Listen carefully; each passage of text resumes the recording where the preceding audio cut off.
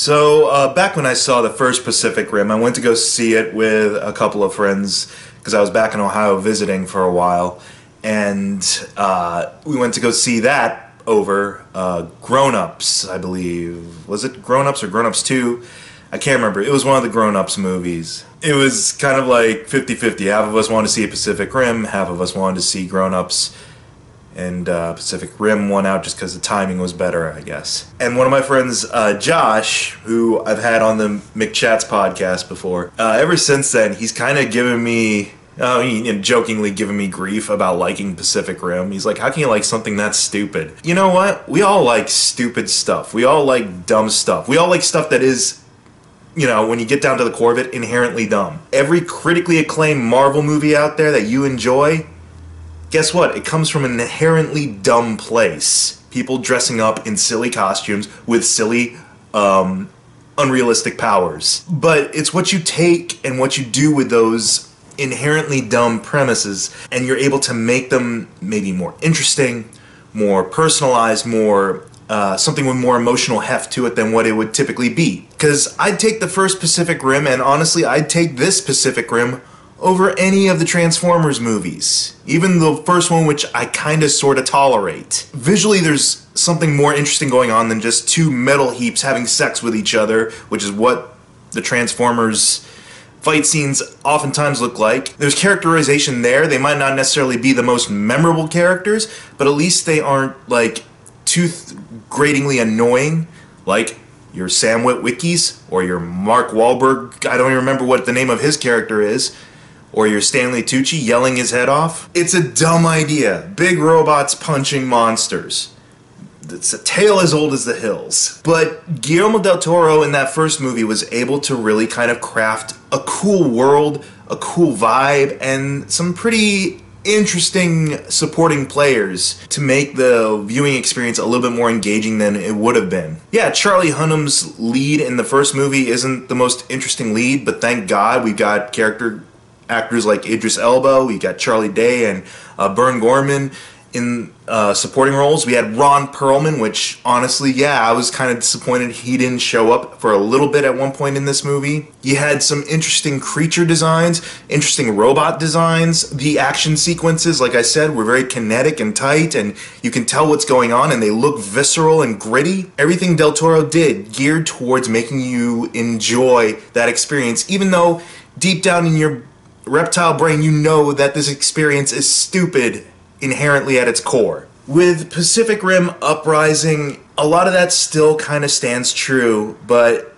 this is definitely, the best way I could describe it is you can tell that this is Del Toro relegating himself to producer credit on this. They try very hard to kind of emulate the style and the aesthetic that he went for in that first movie, but it's just not quite there, which kind of makes these proceedings overall just okay. The movie takes place 10 years after the end of the first film, and basically humanity has rebuilt a lot of its society. A lot of the major cities are still decimated because those battles, decimate huge areas of land, and you have a lot of people scrounging or squatting in these big metropolitan areas and kind of trading goods and services for things like that. And also you have John Boyega's character, who is the son of Idris Elba's character from the first film. You have him kind of scrounging and scavenging Jaeger parts for bare essentials. Like, all that stuff is kind of cool. It's kind of cool to see that it's not in the Independence Day resurgence vein in that regard, in that it's all of a sudden a big scientific utopia because they've taken all the technology and stuff and advanced it further from their previous experiences. No, it's actually kind of crappy here and there. He ends up meeting this girl who has put together her own Jaeger robot, a smaller Jaeger robot named Scrapper, which the second you see this Jaeger in action, you realize, yeah, that's not going to come back to play in the last act of the movie at all. They both get arrested for, I guess, salvaging parts illegally, and one of the only returning characters from the first movie, Mako, basically the half-sister or step-sister of John Boyega's character, recruits both of them into the new Jaeger training program. Essentially, the idea is that Charlie Day's character is working with this industrialist to make drone armies of Jaegers for future protection and things of that nature. And so Mako isn't quite sure about that and wants like new Jaeger pilots trained. So you get that aesthetic of it, where he's brought back into the fold. He has a rivalry, sort of, with Scott Eastwood, who, I guess 10 years prior, they were competitive pilots and things like that. And so they got to kind of work together now as co-instructors for these young cadets. Meanwhile, a rogue Jaeger terrorizes at certain points, and it's revealed kind of what's going on, which ultimately leads to the revelation of Jaeger kaiju hybrids that have been manufactured by some unseen force, taking over fault points at the Pacific Rim to unleash another opening into the kaiju world, or the alien world that releases the kaiju into our world. Though there's some interesting ideas at play, certainly in this movie. The idea of this society that hasn't quite gotten back on its feet, the idea of these two competitive pilots kind of having to come to terms with their past and have to work together to help train these new people into the program, and the idea of the kaiju Jaeger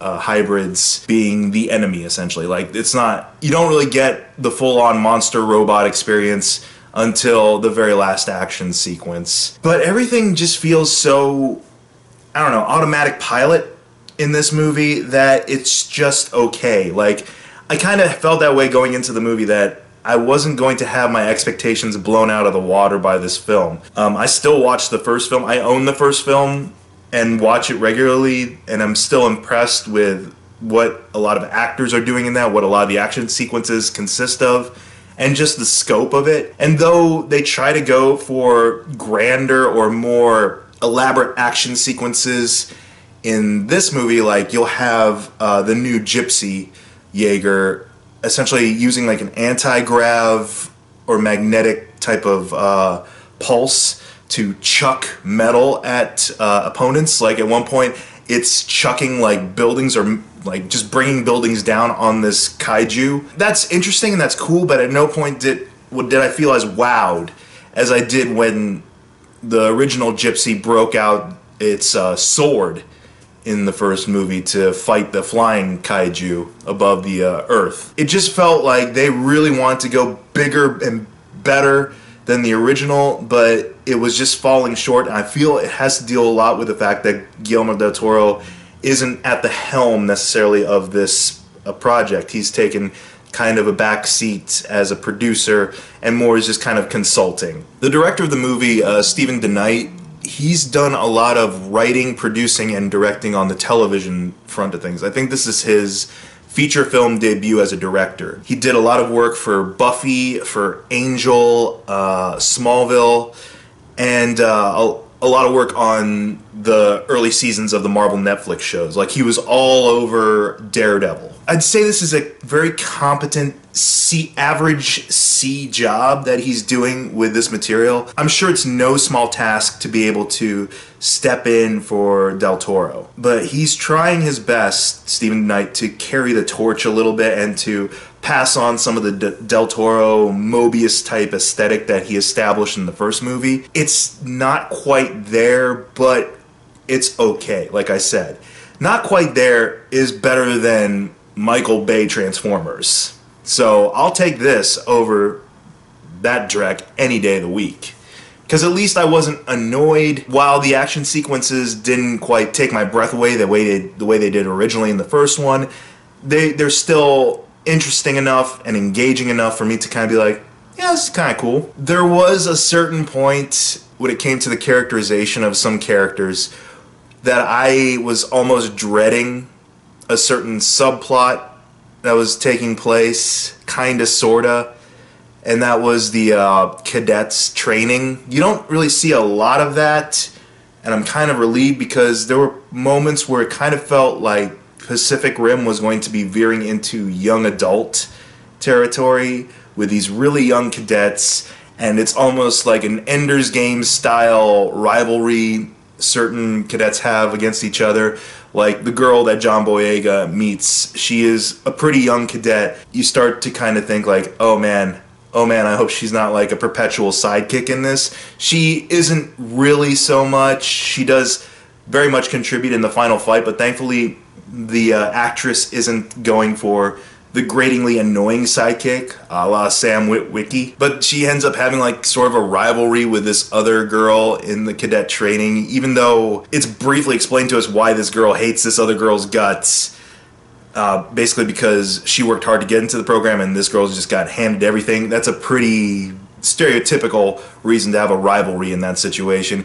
But it's resolved like pretty immediately. Like you don't get a lot into that, and probably for the better, because I wouldn't find myself really latching onto that in this particular movie. That just wasn't the interesting part of it for me. I don't know. Like Pacific Rim, I really still genuinely enjoy. This movie hasn't retroactively killed off my interest in Pacific Rim, but even after leaving the first movie, I kind of felt like, okay, that's a nice one and done type of spectacle movie. I really didn't know if there would be enough there for filmmakers to continue as a franchise. And it looks like they're continuing it, but they tried to Independence Day Resurgence sequel bait and say that we as a species are going to take the fight to the aliens now. I'm very just meh about Pacific Rim Uprising. Like I mentioned before, the average C grade for Stephen Denye as a director, overall I'd say the movie itself is a C grade for me if I had to assign some kind of rating to it. I wasn't frustrated with the proceedings of Uprising. There were some moments where I'm kind of like, oh, please don't go this way. And thankfully, they didn't go this way. It was kind of just predictable and nothing too jaw-dropping or in terms of outdoing the spectacle of the original. But that's perfectly fine. It's competent enough. It's got adequate enough action sequences. I do like John Boyega as the lead here. I kind of wish they'd give him a little bit more to do, but frankly, he's pretty solid as an action lead in this movie. Some of the back and forth between him and Scott Eastwood, or him and the young girl, are actually kind of good performance-wise.